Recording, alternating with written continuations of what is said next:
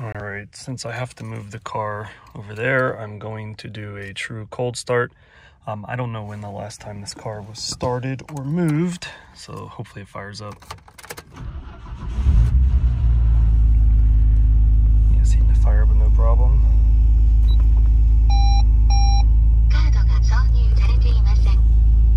The screen sometimes works, sometimes doesn't. I will get back to that when we do the interior inspection.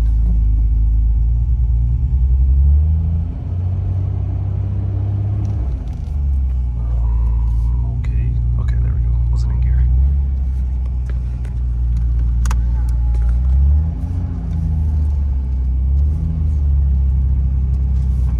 Sounds good.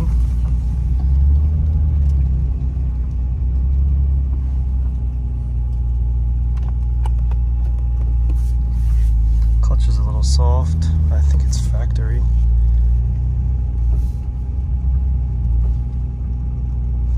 Alright, I will try to do the inspection video from here. Alright, as I am a little worried about the battery issue, not being able to start it later, so I might as well take care of the engine running video while I can. RPMs are holding fine.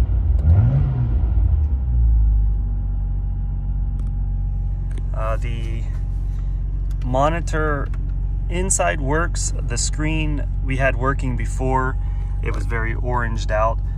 You can get just the monitor itself replaced, the actual computer and all the, like, it doesn't need a whole new system, which is good because that's super expensive. Just a screen is cheap, so I know that works.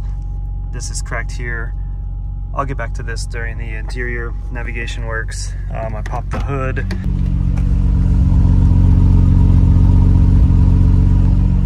Sounds good. Engine running. It's got the little tapping, and maybe it sounds worse on video, which it usually does, but it sounds basically the same as most GTR engines that I hear. There's no fan squeals or anything of that nature.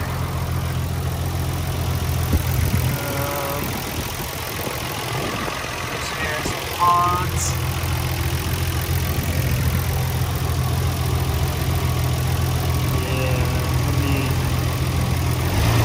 There we go, couldn't get the finger there.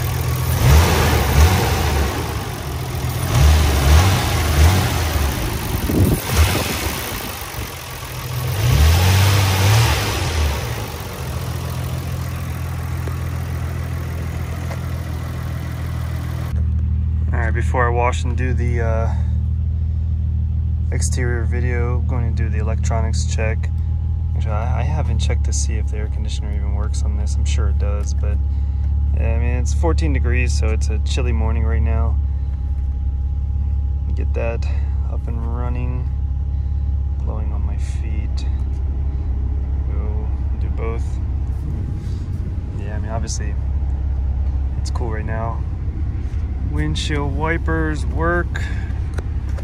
Close the door. Horn works. Hope the neighbors aren't mad. Mirrors in. Mirrors out. Right mirror adjusts. Left mirror adjusts. Turn on the headlights. Inside works.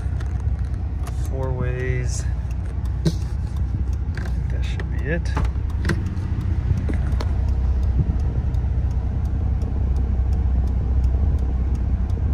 Oh, I get the temperature down. No. Go back up. Air conditioner. Get a little colder. Alright.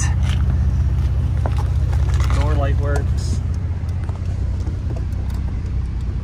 Interior light, sorry, works.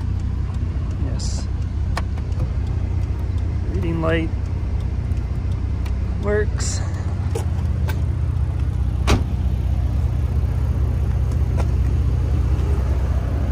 blinker, headlights, blinker, passenger blinker, headlight. This side marker is out. Maybe it's just the bulb. Tail light, blinker, tail light. The lighting, I do believe that tail light is on. I'll have to check this one. The blinker works.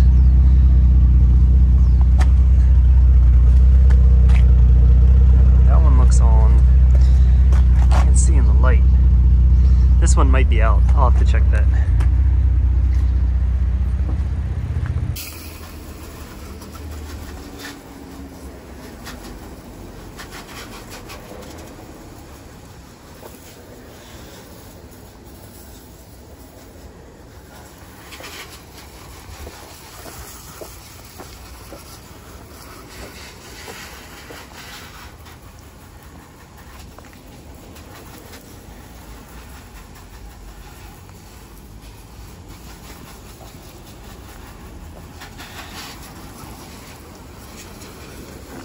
Get this taken care of now. I will start with the walk around video.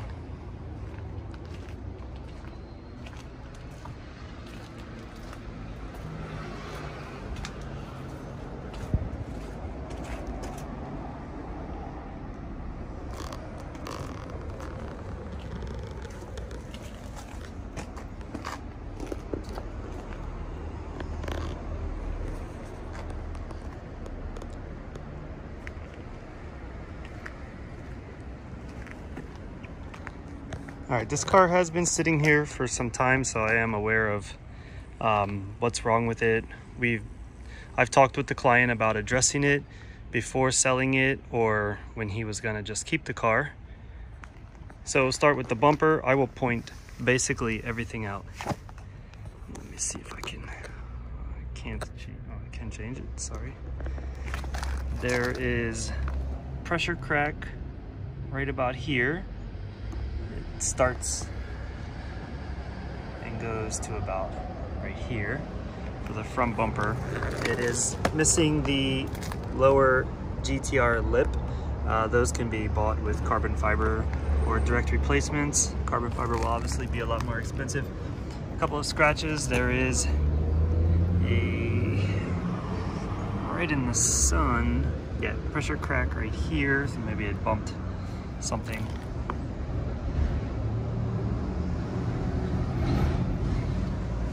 On the front of the bumper.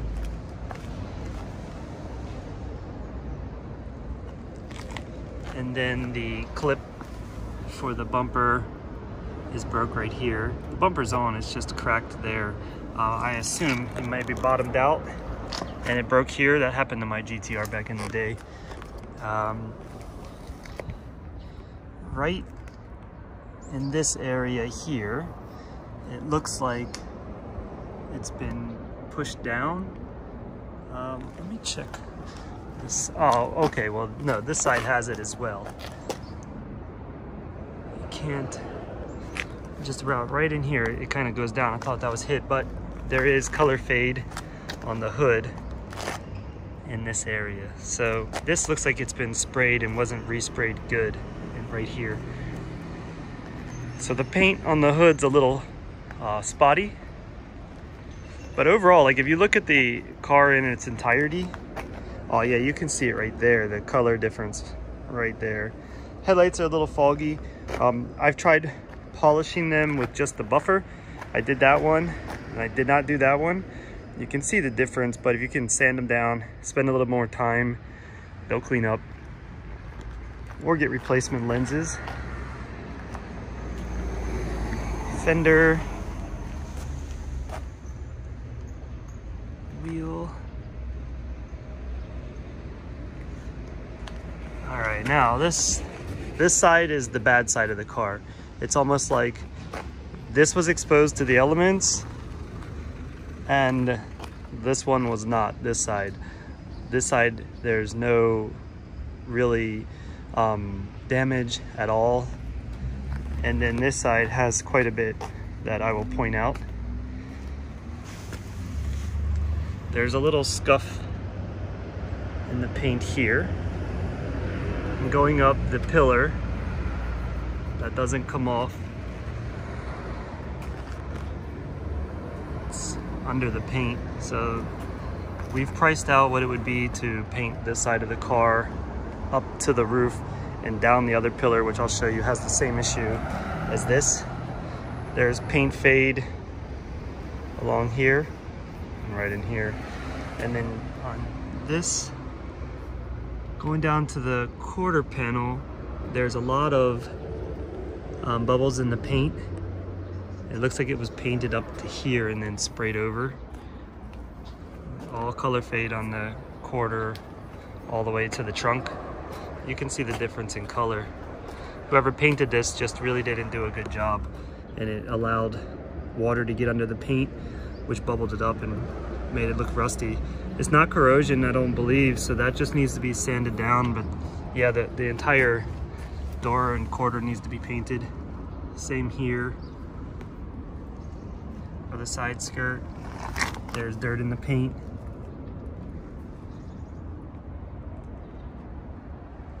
But there's no door dings. I mean, you can see my reflection, it's fine. There's door ding here and here in the quarter, which if you're gonna paint this, that can all be fixed at the same time. And right here is like a crease mark you can see. But that, in the entirety, this is the worst, well, besides the engine bay, this is the worst of the exterior. I mean, they probably drove it pretty hard. It's got kicked rock marks, chipping the paint there. Or they just lived in a rocky, snowy area, I'm not sure. The spoiler looks good. Rear window looks good.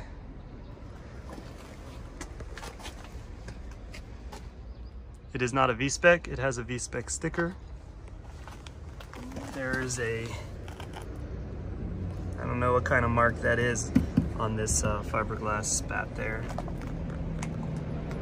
Other than that, the rear bumper is in good condition. There's a scratch here. And this side of the car, as I mentioned, if I look down it, I don't see any damage at all. It looks really good. The side skirt has the same dirt. I mean, whoever painted it just didn't really do that great of a job. And as far as what I mentioned, they would paint over and down to take care of this issue as well. The mirrors are good. This fender is good as well. The side's in the sun, so you can really see the flake in the paint. All right, passenger wheel. Front. There is a brush mark there. It's not chipped, it's just kind of really brushed. Passenger rear.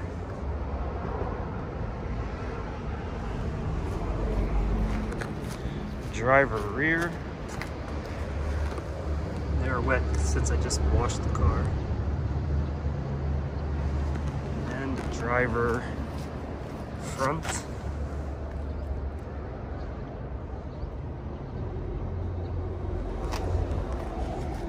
Window, wipers, good condition.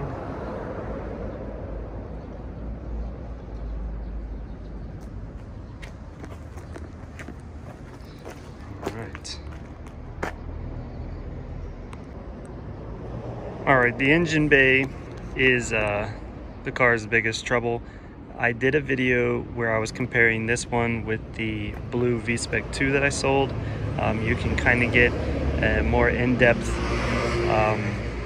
idea of what is needed to solve the issues with this car. Long story short, the strut towers are corroded, which means they will have to be cut and replaced. Will everybody do that? Probably not, but that is the correct fix. There are ways to just kind of chip it away and fix it, but you're not really solving the issue of the rust that comes underneath of it.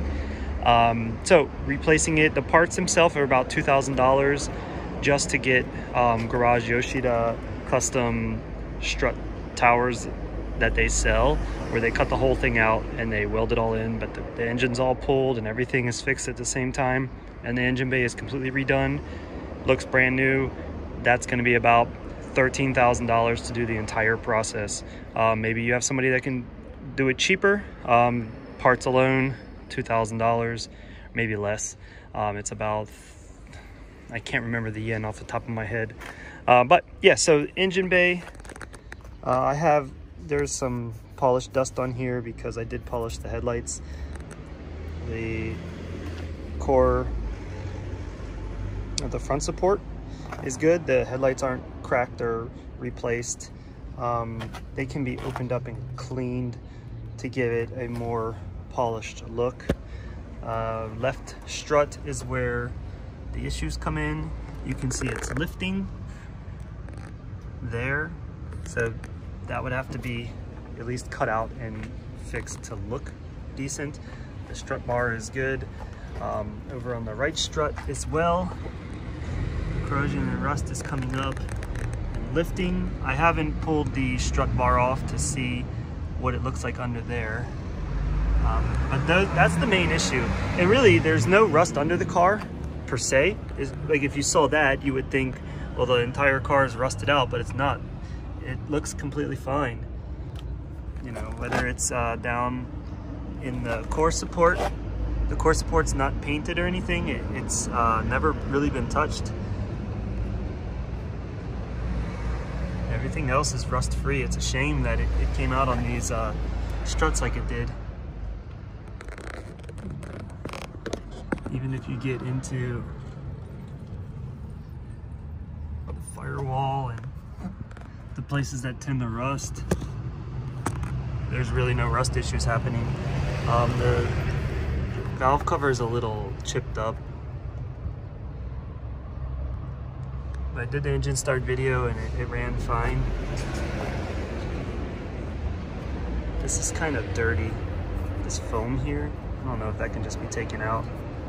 Nismo cap. Timing belt was changed. I don't see any seepage on the upper hose. I can't see the lower hose. Factory intercooler.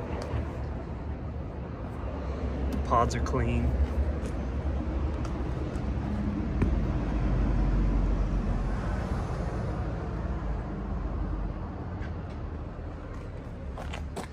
Underside of the hood is clean.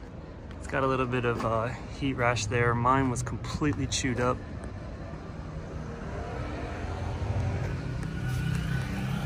And even the brackets are all rust free.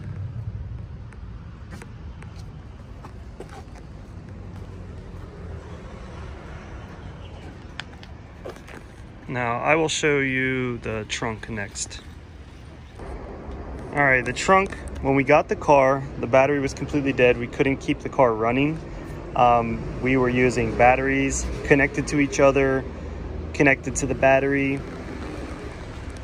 And I mean, I assume that battery is fine, but it looked really small for the size of the opening.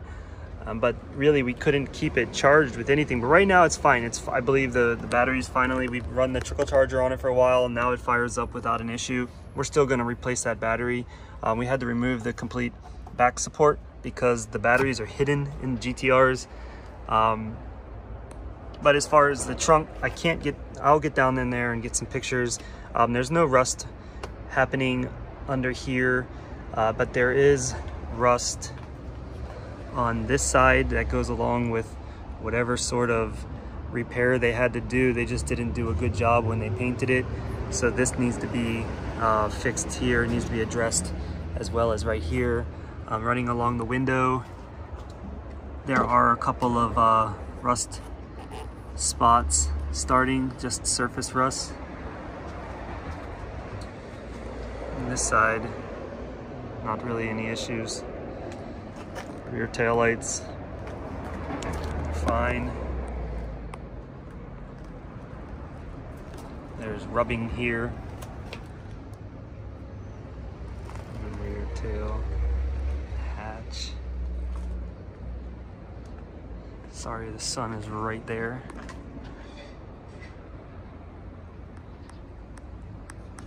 if I can get this cleaned up, I'll show you the spare. And now for the interior. Driver door. There's no brush marks or kick scratches down on the bottom. All the knobs are nice. There is some fade. Sorry, there's some loud trucks on the street. There is some fade on the mirror switches there, but there's no cracks on the handle or elbow cracks, which is good. Brackets all seem good. Door sill is rust free. It's got a brush mark, it's not rust. Driver's seat is in good condition aside from a small, yeah, there's a small tear here. Other than that, for how many kilometers and how old the car is, it's in good shape. And the steering wheel is in need of restoration. As you can see, actually the dealer we bought it from tried to keep the wheel, even though it was advertised with this wheel. And then they put a Momo in here, and I said, well, I want the factory wheel. It's much more expensive. So they sent it to me. 144,000 kilometers. And I don't know if I mentioned, but the AC did blow cold. That's not an issue. It has a turbo timer, which I don't have on. Knobs are in good shape, except here is a little faded. Dash, there's no cracks on the actual dash. That's in very good shape. This center console that all GTRs and Silvias are scratched on, it's scratched, but it's on the minimal side, I would say, of scratches. The worst being there's a crack here and a crack here, probably from messing with the MFD. As I mentioned, it works. It's oranged out. This screen just needs to be replaced. We had it when it was delivered, it didn't work. We fixed it, it went out again. So that's why I know the brains of the system are fine. You don't need a whole new system, just a new screen. There's no cigarette smells in the car. It smells like your typical Skyline. Factory shift knob, factory e-brake and boot. Everything is quite tidy. Factory mats, factory pedals.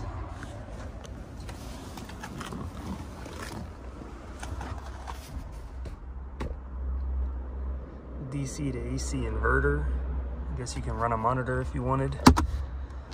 Go around the passenger side. Here.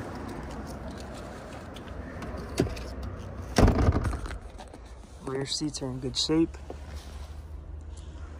as well as canards, or whatever they're called, the inserts. That I had the, that looks like a damage, but it's really not. I had the trunk liner sitting on the rear seat.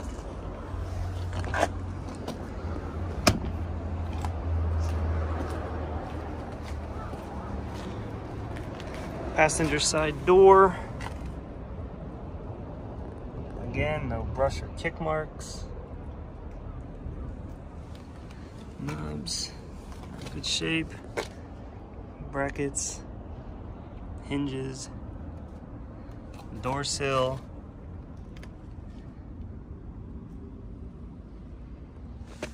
Passenger seat, no issues. There's not any damage like the driver's seat was. So this one looks almost untouched.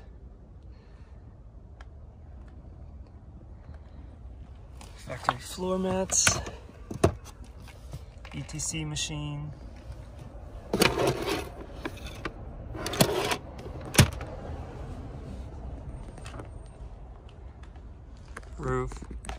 says Nismo. I'm sure that's expensive.